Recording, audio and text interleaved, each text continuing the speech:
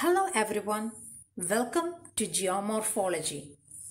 We will begin our Geomorphology session with the geomorphic process. Before going to the topic, let's have a quick glance at what is geomorphology. Geomorphology can be simply defined as the study of the outer form of the Earth's land surface. In fact, the term geomorphology has been derived from the Greek word geo meaning earth and morphos meaning external form or shape.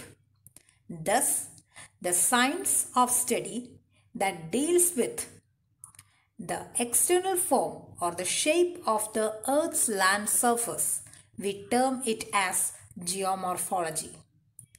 The subject matter of geomorphology is generally studied on the basis of three ways.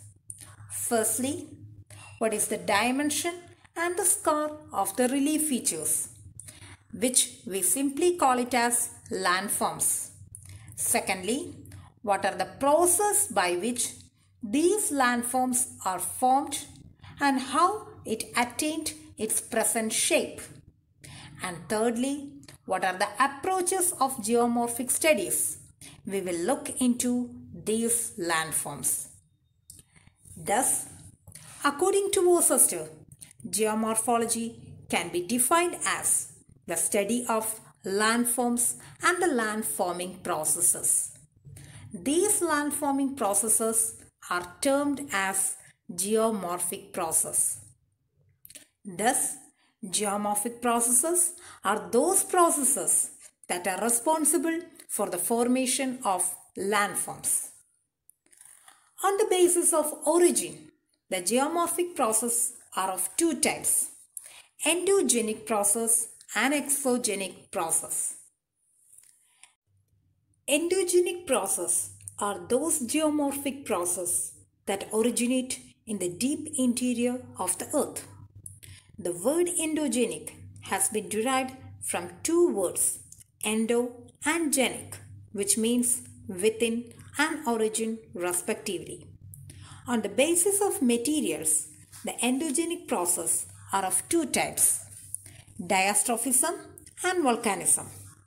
Diastrophism is one of the endogenic processes that refers to the displacement of subterranean rocks. The diastrophic process operate very slowly and their effects become visible only after thousands and millions of years. Take the case of the coast of Baltic Sea. The coast of Baltic Sea rises 1.3 meter in a century, which is generally invisible to our naked eye.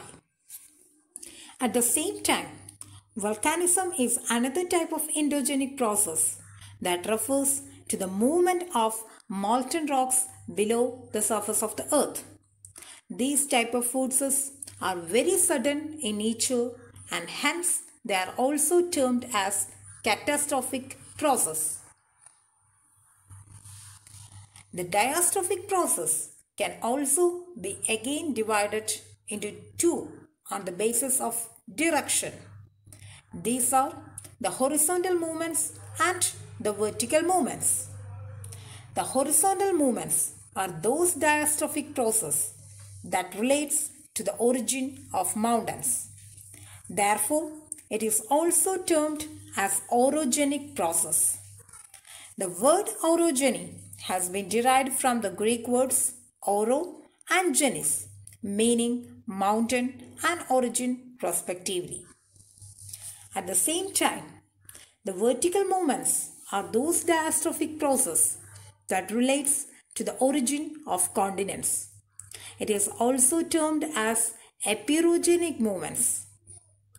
The word epirogeny has derived from the Greek words epiro and genic, which means continents and origin. The horizontal movements are also divided on the basis of two ways. One, if the two forces work in opposite direction, and another one when the forces work towards each other. When the horizontal movements work in opposite direction, it is called tensional forces. Such type of forces and moments are also termed as divergent forces and moments. When the horizontal movements work towards each other, it is termed as compressional forces or convergent forces. The vertical movements are also responsible for causing the upliftment and subsidence of continental masses through upward and downward movements respectively.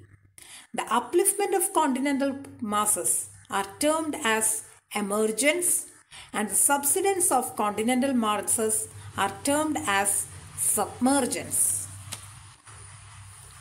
Now let's move into what is an exogenic process.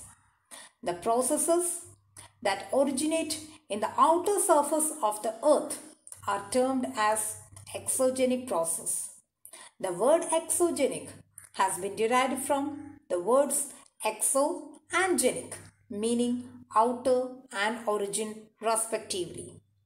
The exogenic processes are generally of three types.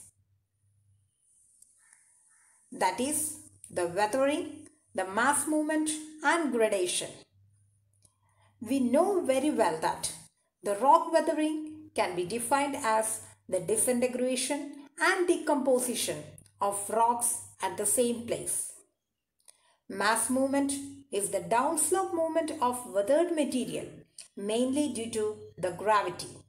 Sometimes water is acted as a lubricant to this mass movement.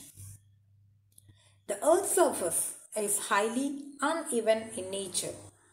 This natural irregularity of the Earth's surface is termed as relief.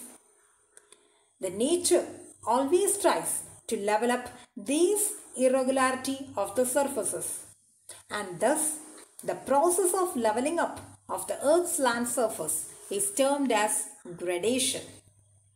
This leveling up of the Earth's surface is done by either reducing the highlands or filling up of the lowlands. The reduction of highlands are termed degradation and the filling up of the lowlands are termed aggradation. The gradation is generally done by various agents and these are termed as gradational agents. There are 5 major gradational agents working on the surface of the earth. These are the running water, the moving ice or the glaciers, the wind, the sea waves and the underground water. I hope you have enjoyed today's session. For any doubts or clarifications, please post in the comment box or in the Google Classroom. I wish everyone a great learning experience. Thank you all.